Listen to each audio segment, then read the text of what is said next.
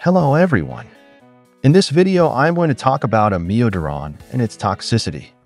Amiodarone is one of the medications that is used to treat life-threatening cardiac arrhythmias. It is one of the potassium channel blockers that belongs to the class 3 antiarrhythmic agents.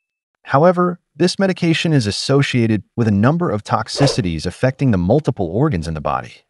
Therefore, this medication should be used carefully, and it should be closely monitored under medical supervision. This video answers many questions about amiodarone toxicity, how it should be managed, and how to use this medication. Please hit the like button if you really enjoy this video. Please do subscribe and hit the bell icon to get more interesting videos. So without any delay, let's switch to the main topic. Is amiodarone a CCB? Amiodarone is not a CCB. It is not the calcium channel blocker. It should not be confused with another medication, amlodipine, which is a calcium channel blocker.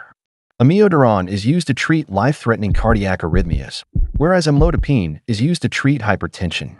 Amiodarone is classified as a potassium channel blocker, whereas amlodipine is a calcium channel blocker.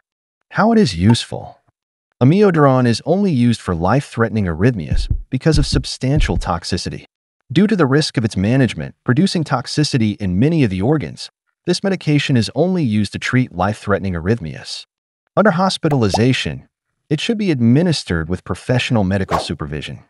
It is difficult to maintain amiodarone effectively and safely, as it poses a significant risk to the patients. The patient should be hospitalized while IV loading doses are administered. It may take 1 week to show a proper response from this medication. The absorption of the amiodarone is variable. Even the elimination is also not equal in all the people. Therefore, maintaining the dose is very difficult, and it should be completely individualized. In a few people, the doses may be either reduced or temporarily discontinued based on the response and the levels of this medication in the body. After a discontinuation of amiodarone therapy, the recurrence of life-threatening arrhythmias may be possible in the variable time periods. It may reappear within a week or 2 months. Therefore, the risk may be increased during this transition time and may require hospitalization. How does it work in treating arrhythmias? Amiodarone is a class 3 antiarrhythmic agent. This drug works by multiple mechanisms. Even though it is primarily classified as a potassium channel blocker, it can also affect other ion channels like sodium and calcium. It also inhibits adrenergic stimulation. Therefore, this medication can show all class activities.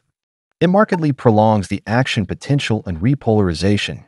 Due to the prolongation of repolarization, it can reduce reentry type arrhythmias. It also decreases the AV conduction and reduces the function of the sinus node. Amiodarone is classified as a potassium channel blocker.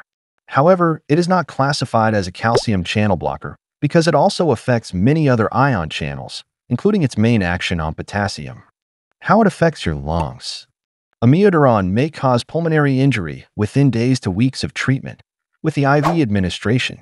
It may produce pulmonary infiltration, bronchospasm, wheezing, fever, dyspnea, and cough. It may also result in a condition called hemoptysis, where blood during a cough can be observed. It may also produce blood in the mucus coming from the lungs. In some of the people, it may also cause low oxygen levels and respiratory failure. Therefore, these symptoms should be properly monitored. A chest X-ray and pulmonary function test should be done to assess the condition. It can also increase the risk of pulmonary fibrosis that results in thickening of lung walls, leading to shortness of breath and persistent cough. In case of any development of symptoms of pulmonary toxicity, an alternative agent should be used. This pulmonary toxicity may be treated by administration of prednisone at a dose of 40 to 60 milligrams per day. What is the prorithmic effect? Amiodarone can produce prolongation of the QT interval in the ECG. The property of this medication is called the prorithmic effect. It may cause worsening of existing cardiac arrhythmias, or it can precipitate new arrhythmias leading to fatal outcomes. It may produce one of the conditions called torsades de pointes that is associated with prolongation of the QT intervals when amiodarone was admitted by intravenous route. Among 2 to 5% of people, this prorithmic effect can be observed. Due to a long half-life of amiodarone, the prorithmic effects can be observed for a longer time. In order to reduce the risk of QT prolongation, any pre-existing conditions like hypokalemia, low levels of potassium, hypomagnesemia, Low levels of magnesium, hypocalcemia. Low levels of calcium should be corrected before initiating the treatment with amiodarone. Electrolyte and acid-base balance should be properly maintained, particularly in people with severe diarrhea or people who are taking diuretics and laxatives. In people treated with systemic corticosteroids or antifungal agents like intravenous amphotericin B, the risk may be more enhanced. Bradycardia and atrioventricular block can also be observed. This bradycardia can be reduced by slow infusion rate. However, in a few people, it may be required to be discontinued. Under severe conditions, a pacemaker is required to restore the condition. Using alternative agents. Substitution of other antiarrhythmic agents for amiodarone is somewhat difficult because it shows complex pharmacokinetics. It has a prolonged duration of action due to a prolonged half-life. Its absorption and elimination are variable in individuals. Therefore, it is very difficult to predict the exact pharmacokinetics of amiodarone. Substitution of other antiarrhythmic agents may produce increased risk of drug interactions and fatal cardiac effects. How does it affect your thyroid hormones? Amiodarone can produce alterations in the thyroid levels. It can produce hyperthyroidism. It may not be treated by radioactive iodine because of low uptake of radioiodine. Antithyroid drugs, beta blockers, and corticosteroids may be used to control the symptoms of hyperthyroidism. However, antithyroid drugs may take some time to reduce the symptoms of amiodarone-induced hyperthyroidism. On the other hand, amiodarone can also reduce your thyroid levels, leading to hypothyroidism. It may be a direct effect, or it may be due to the resolution of the preceding amiodarone-induced hyperthyroidism.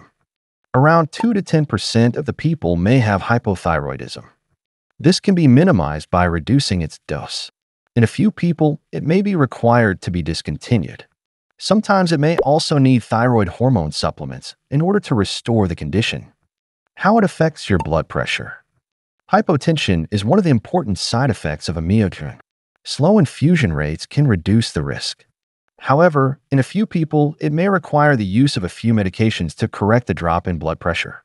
It may be corrected by the use of vasopressor drugs, positive inotropic agents, or even volume expansion. The infusion rate should be closely monitored while using this amiodarone, and it should not exceed the recommended rates. Is it staining your cornea? Amiodarone can produce corneal microdeposits in a few people. These corneal deposits may not be observed by the naked eye. However, they may produce few symptoms like visual halos and blurred vision. Around 10% of the people may observe corneal deposits with the use of amiodarone. These are reversible, and they can be restored by reduction of the dose or by termination of the treatment. What is its effect on the liver? With the use of amiodarone, you may observe a mild elevation of liver enzymes. However, at higher maintenance doses, it may produce life-threatening hepatic injury. Therefore, the liver functionality should be regularly checked while using this medication. Other effects. Amiodarone may also produce peripheral neuropathy on chronic administration. It may be resolved on discontinuation of the therapy. It also causes photosensitivity. Therefore, avoid excessive exposure to sunlight while using this medication.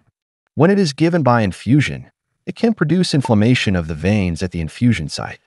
When the intravenous concentrations are above 3 mg per ml, it may be associated with inflammation of peripheral veins. These are the interesting facts about amiodarone and its toxicity. That's all, guys. Thanks for watching this video.